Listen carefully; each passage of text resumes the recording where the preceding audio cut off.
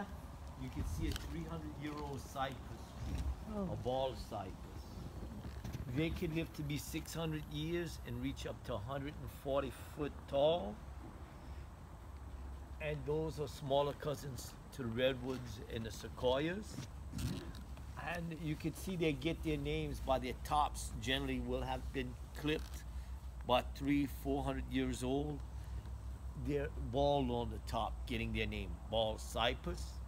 But you can see the top is also hollow now, where it's been broken by a hurricane, maybe 60, 70 years ago.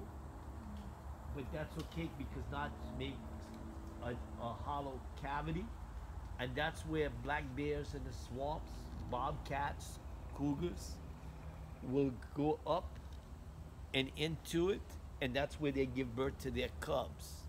That way they're free from on the ground where the wild pigs will be, the boars, and the wolves and coyotes. So they're safe from those natural predators.